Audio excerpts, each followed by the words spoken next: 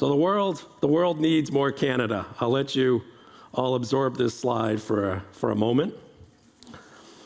Canada, surprisingly, is more than just the great outdoors, hockey, and really, really friendly people. Canada has the highest quantity and quality immigration in the G7. Canada has 7 of the top 10 technology markets in North America by jobs created. Toronto is number 1. Canada is not a resource economy. Less than 10% of our GDP is attributable to energy and mining. Canada has a highly liquid real estate market generating north of $56 billion in institutional quality real estate sales in each of the last 2 years. And contrary to popular belief, Canada is not dominated, the Canadian real estate market is not dominated by the large pension funds, what we call the Maple 8. They actually account for less than 5% of our institutional real estate market. Lastly, 2/3 of our energy is from renewable resources.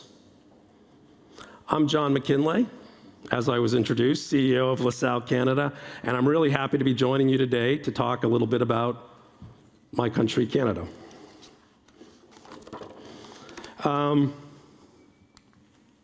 There we go, immigration.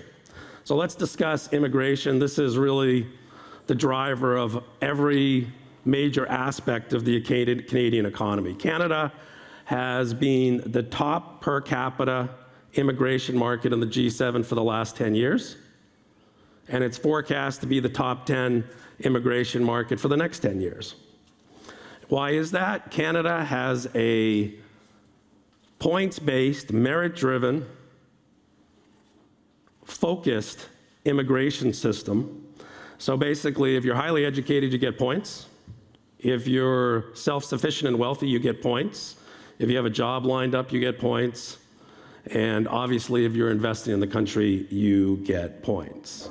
So it's working. That works for us. 36% of our doctors are immigrants. 31% of business owners with employees are immigrants, and 41% of our engineers are immigrants. So it's not surprising when the OECD measures immigration globally, Canada is number 1 in what is the most desirable economic category, the high value